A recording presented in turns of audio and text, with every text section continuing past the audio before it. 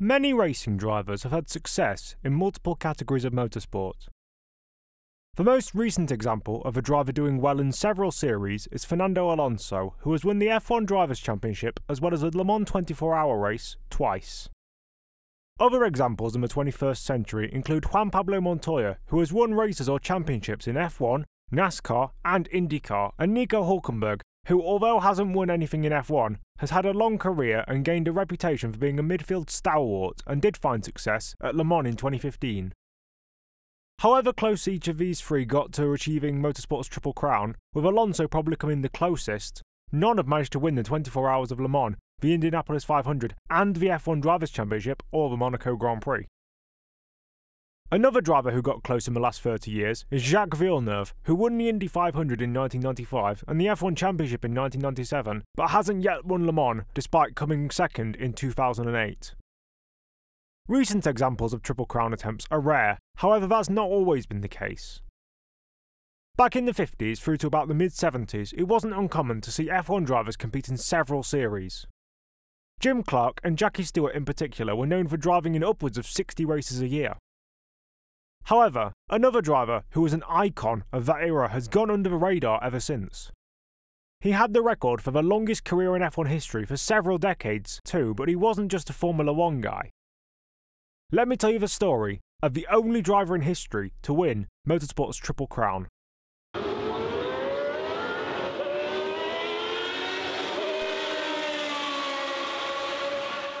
Juan Manuel Fangio is in the lead on the last lap of the German Grand Prix. Jim Clark drives the Formula 1 Motorsport to victory on the racetracks of the world. And look at that! Out that, colossally, that's Mansell! That is Nigel Mansell! Alain Prost has taken the advantage. Senna is trying to go through on the inside, and it's happened immediately! This is amazing! Senna goes off at the first corner! And I've got to stop, because I've got a lump in my throat. Norman Graham Hill was born on the 15th of February 1929 in Hampstead in London, England. He attended Hendon Technical College, and then once he got out of school, he became an apprentice engineer.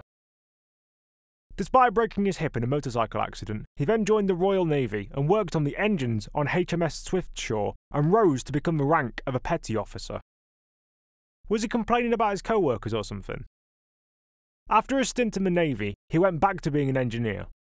Hill didn't pass his driving test until he was 24 years old, and he later described his first car as a wreck. He also said this was a good thing, as having a crap car teaches a budding racing driver delicacy, poise, and anticipation. He had a casual interest in racing, but that first was quenched in 1954 when he saw an advert at Brands Hatch allowing people to drive laps of a circuit for 5 shillings apiece. He also had a sporting interest in rowing and motorcycle racing, but cars soon overtook both of those pastimes, even though he adorned his helmet with the colours of the London Rowing Club, which he was a part of. He became a mechanic for Formula 3 champion Don Parker in return for a few race appearances here and there. Hill made his racing debut in a Cooper 500 car, then met Colin Chapman in 1954 and soon joined Team Lotus, where he began as a mechanic but eventually became a driver. He then drove on the club scene in 1956 in a Lotus 11 and won races at Brands Hatch and Silverstone, and continued in 1957 driving cars run by a man named E.G. Manton. Hill made his Formula 1 debut at the second round of the 1958 season in Monaco, qualifying 15th and behind fellow Lotus debutant Cliff Allison. However, Graham made his way up the field impressively and was running in 4th place until his half-shaft failed on lap 69. Nice. He qualified 13th in Zandvoort, but again retired, this time on lap 60 with overheating. He failed to finish all of the next 4 races at Rem, Silverstone, the Nürburgring Nordschleife and Oporto, with the best qualifying of 12th, then took his first race finish at the 10th race in Monza in 6th, 8 laps down on race winner Tony Brooks. At the last event of the year in Morocco, Hill finished 16th and embarrassingly behind 4 Formula 2 spec cars. Although his rookie season was attritional, he had shown glimpses of potential. He also competed in the 24 Hours of Le Mans, although the car retired after 1 hour with mechanical problems in the hands of other driver Allison, and he also did 1 round of the British Saloon Car Championship at Brands Hatch. He remained with Team Lotus for 1959, however it was another subpar season on the results front, as he only finished 2 of the 7 races he entered. His best result was 7th in Zandvoort, but he had been running in 5th when smoke began filling his cockpit, forcing him to pit and fix the issue. The fact his teammate Ines Ireland scored Lotus's first points in F1 in 4th after running behind Graham for most of the race must have been frustrating for the Englishman. Fed up with failing to score any points in 2 seasons, Hill joined the BRM team for 1960, an outfit I need to cover at some point in another video. His new employers had just come off the back of winning their first race in the hands of the Swede Joe Bonnier in the Netherlands the year prior. Graham's engineering background was held in high regard by the team as they looked to develop the new P48 chassis. However, Hill impressed at the season opener in Argentina when he qualified 3rd, which was on the front row in those days. He retired on lap 37 when his car overheated, then was classified 7th at Monaco despite spinning off on lap 66. Then at the Dutch Grand Prix, Hill finished 3rd and took his first career podium and points behind the Cooper of Jack Brabham and the 2nd place Lotus of Ines Ireland. Then at the Belgian Grand Prix, he was running 3rd again when he pulled into the pits going on to the final lap with engine issues. However, despite the fact he'd done 35 of the 36 laps of the Spa circuit in a race that had tragically claimed the lives of Chris Bristow and Alan Stacey, Hill was not classified and thus was listed as a retirement, even behind a series of cars that were up to 8 laps down at race end. The rule on race classification had been applied inconsistently, as American Harry Schell had once been classified during a race in 1959, despite retiring with 11 laps remaining. After his robbed podium, Hill qualified 3rd in Rem, but had an accident on the first lap which caused him to retire. Next came the British Grand Prix at Silverstone, and Graham qualified in 2nd place, and led a portion of the race from laps 55 to 71, and set the race's fastest lap on lap 56 for good measure. However, with 5 laps remaining, after suffering from brake issues, he spun at Copse and stalled, handing the win to Jack Brabham. He took his 4th retirement on the bounce in Portugal before BRM missed the infamous Italian Grand Prix held on the Monza combined layout on safety grounds. The season-ending race at Riverside ended in another retirement for Hill as his gearbox failed on lap 34. He'd scored his first points and his first podium in Zandvoort, but only finished 2 races all season, just like he had done in 1958 and 59. BRM, along with the other British teams, were unprepared for the switch to 1.5 litre engine regulations for 1961, and thus Hill struggled. He took 6th at Rem and 5th at Watkins Glen, despite the fact he had to pit to reattach his magneto in the latter. His team had teething problems getting their V8 engine working, but they hoped those problems would be fixed by 1962.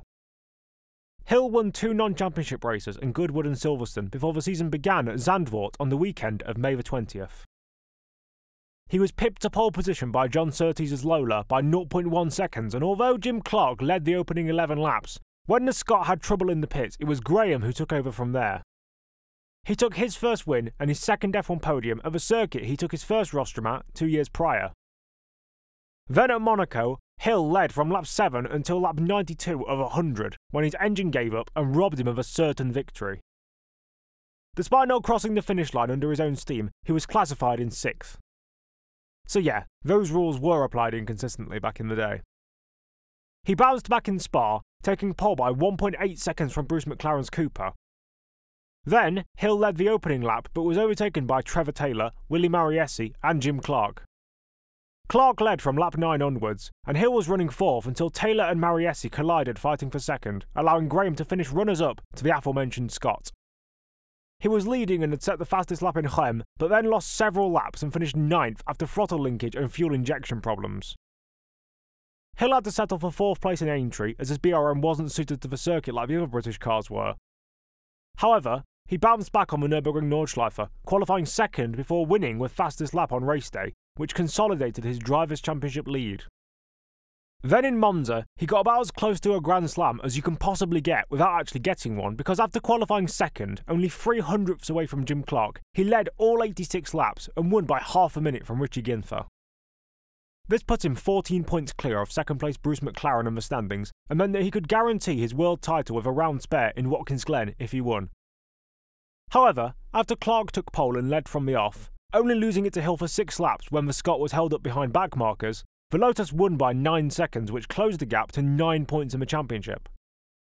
If Clark won, regardless of Hill's results, he'd win the title on countback due to having more wins. However, the Scot retired from the lead with 20 laps to go with an oil leak, handing Hill the title, and he'd win to emphasise his achievement. The perennially bad-performing BRM team had finally won something, not just the Drivers' Championship, but the Constructors too. Both Hill and Clark had suffered from reliability issues, the Lotus driver more so, but that's just racing. Then in 1963, the reliability of the two flipped around, as while Clark had only one race-ending mechanical failure, Hill had 4. The Scot won 7 races on his way to a perfect season points-wise, thanks to drop scores. Nonetheless, Hill won the season opener in Monaco and the United States Grand Prix at Watkins Glen, the latter of which from pole position. He also took pole in Spa, but that race was one of his retirements. He took 3 third places, although the one he got in Rem didn't award him any points as he got a push start. Nonetheless, he finished second in the standings behind Clark and level on points with Richie Ginther, although ahead on countback. He also finished third in the British Saloon Car Championship behind Jack Sears and John Whitmore. He kicked off his 1964 season with a second win in the Principality, but only ran to 4th place at round 2 in Zandvoort. He rebounded in Spa by qualifying second and was leading with 1 lap to go when his fuel pump broke, meaning he eventually fell to 5th. Jim Clark moved clear of him in the standings, but Hill's 3 consecutive runners-up finishes at Rouen, Brands Hatch and the Nürburgring Nordschleife put the Englishman in front by 2 points going into the final 4 rounds. Both Hill and Clark retired in Zeltweg and Monza, so the status quo stayed the same, and it brought John Surtees to within 4 points of the championship lead with 2 races left. At Watkins Glen, Clark had qualified on pole but retired with fuel injection issues, which left Hill to win with Surtees second. Hill remained the leader on 39 points ahead of his fellow Englishman on 34 going into the last race in Mexico. Clark could still win on 30 points if Surtees were to finish 3rd or lower and Hill was 4th or lower. Graham needed to win to outright guarantee the title, but under certain circumstances only needed the top 3. Clark led from the off, with Dan Gurney's Brabham second. Hill was 3rd, followed by Surtees' teammate Lorenzo Bandini, with Surtees himself in 5th. However, the battle was flipped on its head when Bandini ran into the back of the BRM in front of him, causing Hill to spin into the Armco, suffer from exhaust damage and lose several places. Graham was now down on power and ran outside the points positions for the rest of the race. Now, the fact it was Surtees' teammate who crashed into Hill is either a convenient coincidence or Bandini did it on purpose. I understand the implications it may have that I'm a British person talking about a situation that is to the detriment of my compatriot, so I'll aim to be balanced here by saying there are rumours that Bandini took out Hill on purpose to help his teammate. However, there are no official sources or reactions or penalties for this, so it may have been a rumour made up by the ever-respectful and friendly British media. Nonetheless, with Hill out of the race for the title, Clark was leading on course to win his 2nd consecutive crown, but on the second to last lap, an oil line failed just as he was about to start the final tour. The order was now Gurney, then Bandini and Surtees. However, the Ferrari team realised that if they switched their 2 drivers around, then Surtees would be champion. They signalled frantically to their Italian driver to let his teammate through, and he obliged, which handed the 1964 championship to Surtees. He became the first driver to win world titles on both 2 and 4 wheels, a feat that hasn't been matched since, and most likely never will be. Curiously, due to the drop scores rule in place up until the early 90s, Hill had to give up the 5th place he scored in Spa, but had drop scores not been in effect, he'd have beaten Surtees to the crown by 1 point. Obviously everyone knew about this rule, and thus it doesn't mean Surtees wasn't a worthy champion, it's just another quirk of F1 points and F1 history. As well as finishing 2nd in the Formula 1 standings, he also finished the Le Mans 24-hour race for the first time and came 2nd with co-driver Joe Bonnier. His luck in France had also allowed him to win the Rem 12 hours and the Paris 1,000-kilometre races. 1965 was a much less competitive year as Jim Clark won 6 of the 9 races, including taking 3 Grand Slams in South Africa, Charade and at the Nürburgring Nordschleife. The only crumb of comfort for Hill was taking his 3rd win in Monaco and a near Grand Slam in Watkins Glen. His ruthless consistency meant that not only did he take 2nd in the standings behind the runaway leader, who had a 100% points tally again, but he also had to drop 7 points from his total at the end of the season because alongside his 6 podiums that counted to his total, he got 2 5th places and a 4th place which didn't count at the end of the year. He had been bridesmaid 3 times now, however 1966 would show a downturn, at least on the F1 front. He failed to win the Monaco Grand Prix for the 4th time in a row, and only took 2 further podiums in Brands Hatch and Zandvoort. It was his first winless season since 1961. Well, I should clarify that actually. It was his first winless season in Formula 1 since 1961. That's because another opportunity came up in a different series. American Walt Hansgen had been preparing to drive a Lola T90 Ford in the Indianapolis 500, the fastest race on Earth, but was killed in a test at Le Mans a month and a half before the race at the Brickyard. Thus, despite no experience driving on ovals apart from a failed attempt at the same race in 1963, off the back of Jim Clark's success in 1965, Hill was drafted in to drive for John Meckham's team. He started on the outside 5th row and managed not to get caught up in the melee on the opening lap. 11 cars didn't make it past that first tour, and Hill soon moved into 2nd place, behind fellow rookie Jackie Stewart. However, the Scot lost oil pressure after leading the first 190 laps, and thus had to retire in the pits. Hill assumed the lead and became the first rookie winner of the Indy 500 since 1927, and the last until Juan Pablo Montoya did so in the year 2000. He'd also beaten Clark, who uncharacteristically spun twice during the race. He used the winnings from the Great American Race to buy a light aircraft as he'd recently learned how to fly. After a winless 1966 in Formula 1, he left BRM after 7 seasons to rejoin Lotus, now having a direct comparison to team leader Jim Clark. However, he endured another winless year, this time more due to bad luck than unimpressive machinery. He struggled at the season opener in Kyalami and only qualified 15th, before having an accident on lap 6. Then at Monaco, he finished 2nd after capitalising on Lorenzo Bandini's fatal accident at the seafront chicane. However, Hill couldn't catch a break for the rest of the year. He took pole and led early on in Zandvoort until his engine blew up, then at Spa retired on lap 3 with clutch failure. He was on pole again at the French Grand Prix on the Le Mans Bugatti circuit and interchanged the lead until his differential went on lap 13.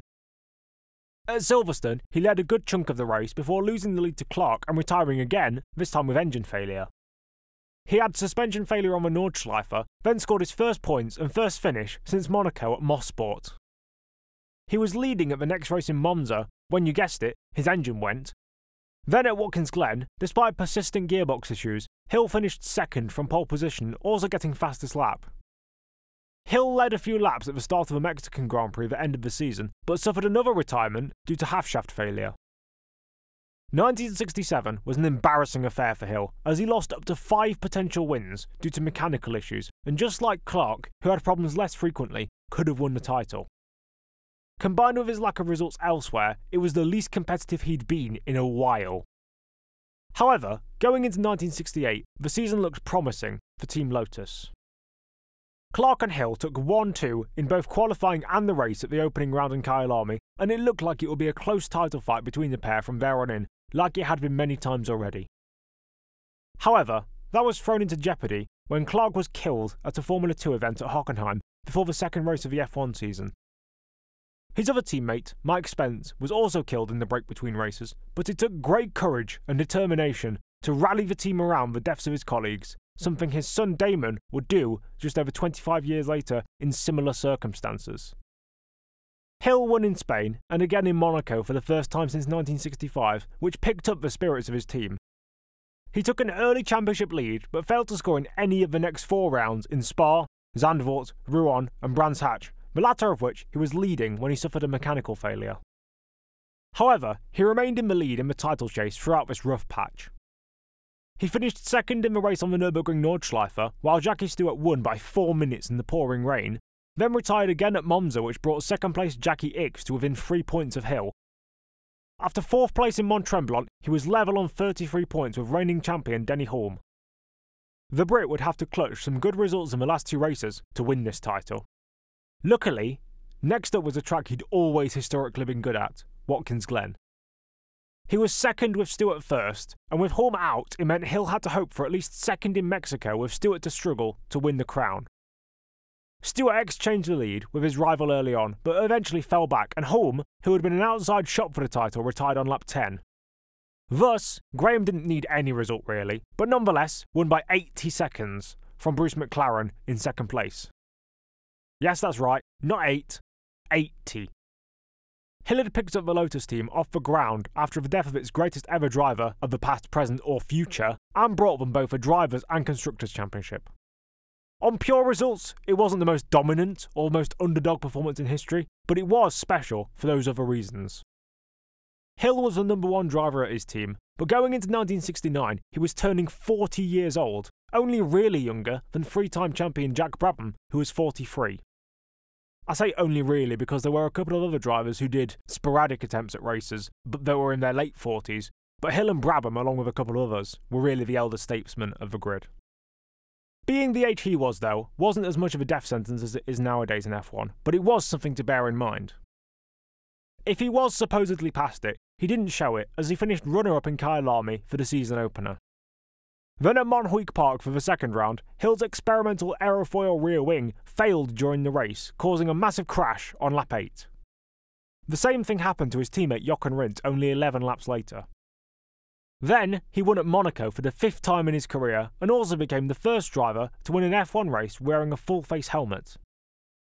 However, that would be his last podium of the season, as although he led laps early on in Zandvoort, he only finished 7th, then was only 6th in Sherrard.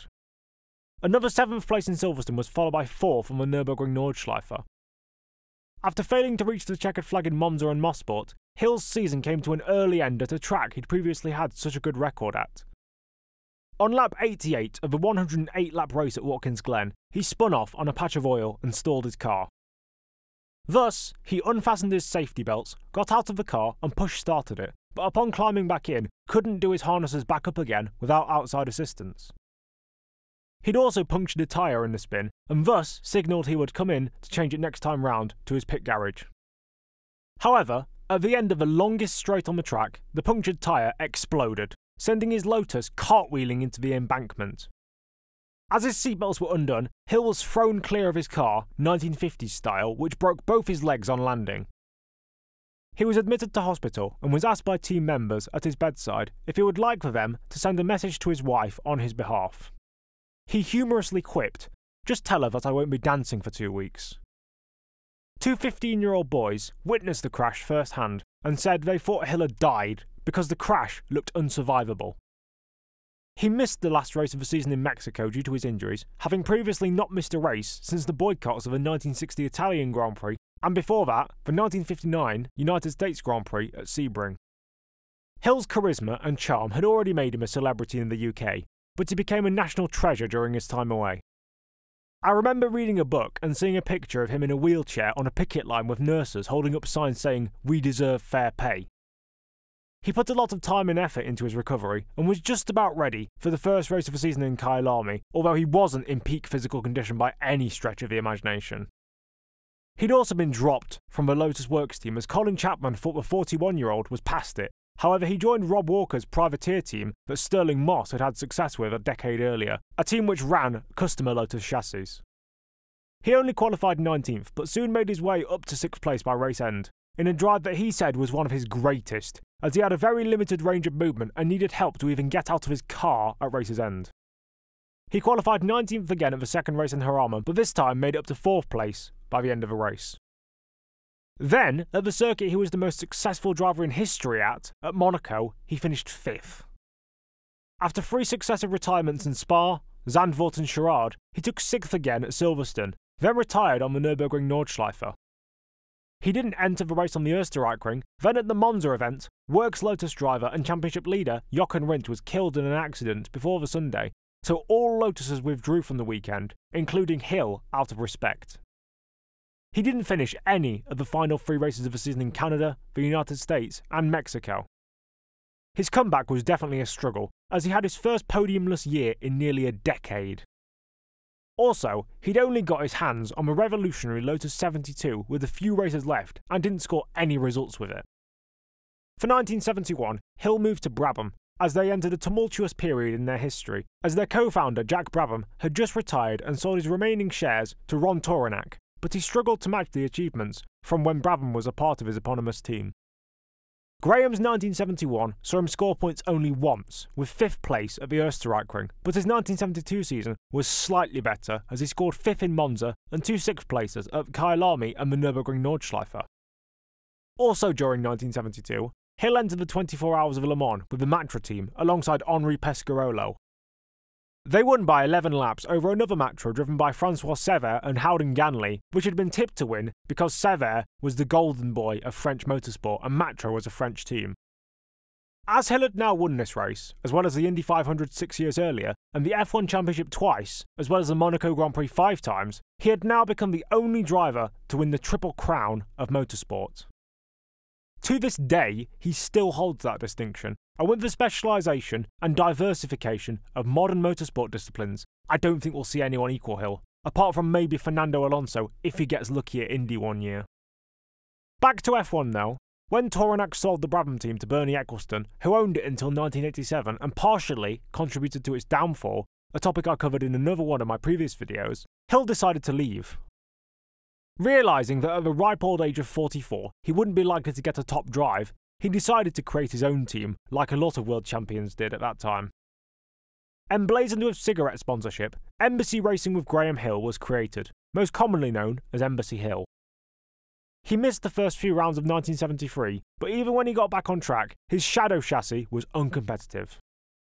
He only got 2 top 10s, with 9th in Zolder and 10th in Paul Ricard, and as a result, he had his first pointless season since 1960. 1974 was remotely better for Hill's team, as they ran a second chassis alongside the one driven by the 2-time champion, driven by Guy Edwards, Peter Geffen and Rolf Stommelen. Hill scored 6 top 10 finishes, including a 6th place in Anderstorp, which was his first points finish in almost 2 years. However, 1975 was a tumultuous season for both Graham and his team, as after 10th in Argentina and 12th in Interlagos, he failed to qualify at Kyalami. This was the first time he failed to qualify in his F1 career. He handed his car over to Francois Migaud at the Spanish Grand Prix at Montjuic Park, presumably for financial reasons, but that race was overshadowed by his other driver, Rolf Stommelen, crashing out while he was leading, which led to the death of 4 spectators. Then at Monaco, the race Hill had won at 5 times previously and acquired the nickname of Mr. Monaco, he failed to qualify. Upon this, realising he was no longer as good as he had previously been, he decided to call it quits and retire from Formula 1, aged 46, in order to focus on managing his own team. His protégé that took his place, Tony Bryce, finished 6th in Sweden, a result which ironically matched Hill's final ever point-scoring performance in Formula 1. Then future world champion Alan Jones finished 5th driving a Hill chassis on the Nürburgring Nordschleife. The team aimed to continue going into 1976, and the development of the GH2 chassis was underway. However, when Hill was flying some of the team members back from a test session in Paul Ricard in late November, he attempted to land the plane in extremely tricky conditions and promptly crashed into trees on approach to Elstree Airfield.